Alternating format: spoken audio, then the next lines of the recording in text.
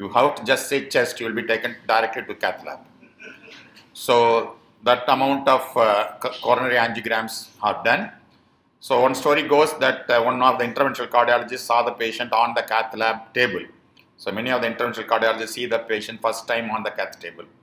So before he poked his radial artery, the interventional cardiologist asked, "What is your problem?" Many people do not ask, but this fellow has asked. So what is your problem? That fellow said, "I came to give a courier."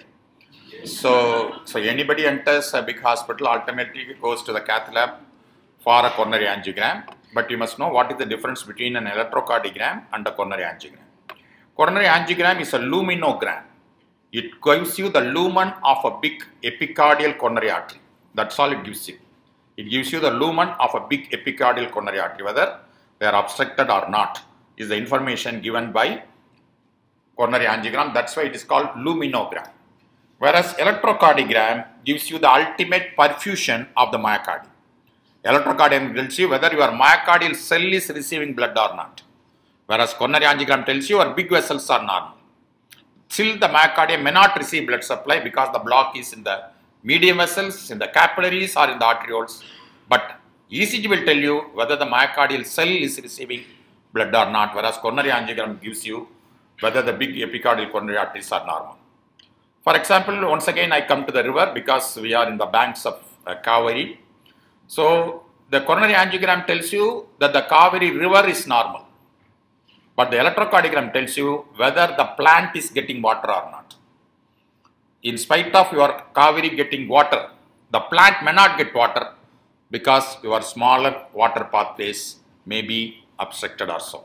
So the ECG tells you whether the plant is getting water or not. Angiogram tells you whether your Kaveri river is normal or not. That's why ECG gives you much more information than coronary angiogram. Second, ECG also gives you a very important information about the viability of myocardium. ECG not only tells you whether the myocardium is receiving blood or not, whether that myocardium is healthy or scarred. So that is the most crucial information. Whenever you have a coronary angiogram and you have a block in the coronary arteries, you would like to know whether the blocked coronary artery is supplying a healthy myocardium or a dead myocardium or a scar. If the blocked artery is going to supply a scar, there is no point in opening an artery. There is a purpose of opening artery is useful only when the blocked artery is supplying a healthy myocardium. That information is given only by electrocardiogram. So after doing a coronary angiogram, you look at the electrocardiogram to decide whether your coronary artery obstruction needs to be opened or not, because the